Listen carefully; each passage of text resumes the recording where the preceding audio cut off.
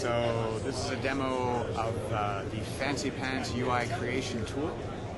And what we're showing here is a home media demo on top of Linux running OpenGL 1.1. And with our creation tool, it's very easy to lay out UI, assign animation, transitions and transforms in 3D like this rotation. If you were to choose something, we can have more effects and resizings.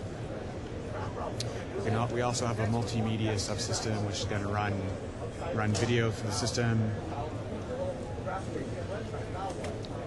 Just pick the one you want.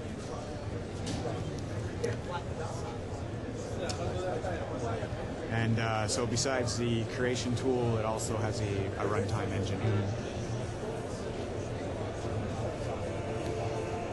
You can see the performance on this very CPU challenged board is pretty good.